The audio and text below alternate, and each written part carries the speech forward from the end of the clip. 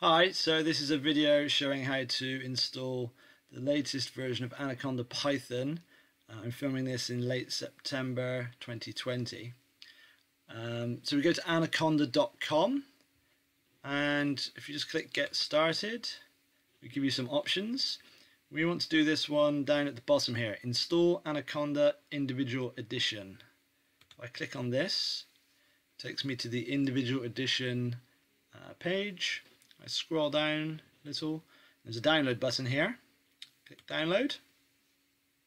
Now I'm installing this for Windows, so here I would select the appropriate installer depending upon my machine. I've got a 64-bit machine, so I would download this.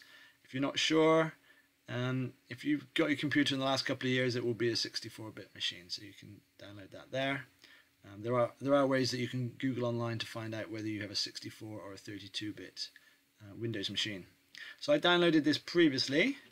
So I come across to my Explorer. This is my downloads folder. You can see here I've got a file, Anaconda3-2020.07, Windows x86-64.exe. So this is the installer file. I'll double click that. And we should get a graphical interface to lead us through the installation process. Here it is. So the first step, we just click Next. This is our end user license agreement, so you might want to read through that. I'm going to click Agree. Now we come to Select Installation Type. If you can, preferably you will select All Users. This is going to require administration privileges. If you don't have those, you'll need to just install just me, which is possible. If you can, select all users. Notice the icon down here on Next changed. So when I click Next, I will be prompted to provide administrator privileges. You won't be able to see that in this video, but I'll just click OK, and then I'll come back to this screen.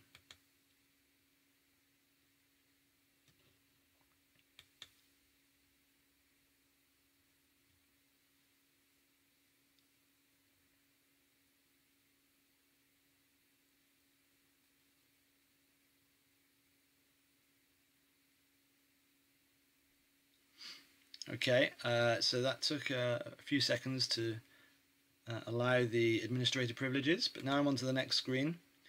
Choose install location. Just click Next here. This by default will go to your C drive, program data, Anaconda3. That's fine, so we click Next. Now on this advanced installation options screen, initially the bottom option is ticked, but not the top one. We recommend that you check the top one as well. It says not recommended, but we think this is the best way to go. So now we're ready to install. This is going to take some time. Depends upon how fast your computer is. Even if you've got a really fast new machine, it will still take several minutes. So you might want to make a cup of tea or go away and do something else in the meantime. That's what I'll do. I'll click install now, and then I'll probably pause the video and I'll come back once we've gone through the installation.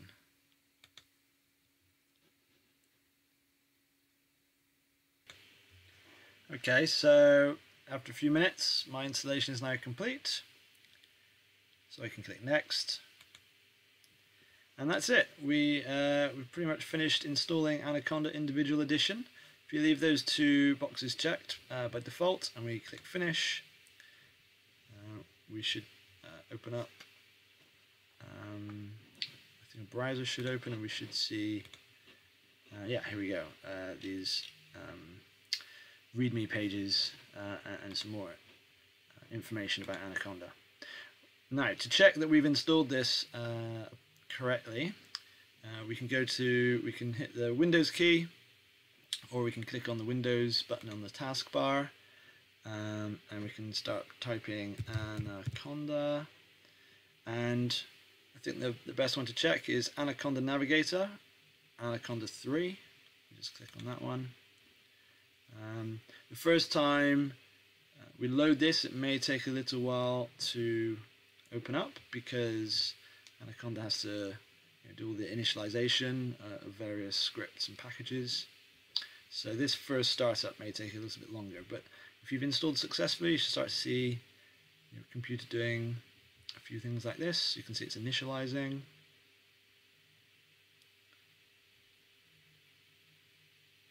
It's loading applications.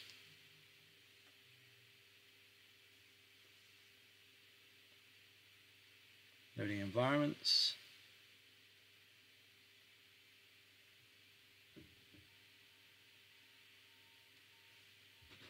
You should be able to ignore any of these issues.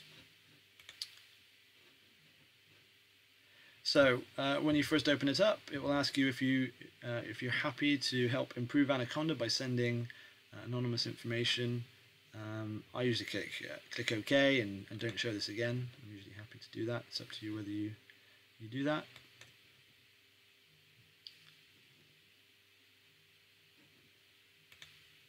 And here you go. This is what the sort of thing you should see when you've installed Anaconda Navigator appropriately. Let's just do another step to check quickly. If we click on Jupyter Notebook here and we click Launch, hopefully we should launch Jupyter Notebook in our browser. This is just using the base environment. Once you've installed other environments, such as the SDS 2020 environment, you can change the environment before you open Jupyter. Here we go. Jupyter has opened up, and we've essentially got a file browser. So we could go and try and find a notebook, maybe a code count notebook, for example. Open it up, and there it is. Just see it coming through. Yeah, that's good. We could insert a cell above and just start doing some very simple 2 + 2 and run that. We get our output of 4. Our favorite hello world print statement. Run that, and there we go. So that's the instructions for installing Anaconda on a Windows machine.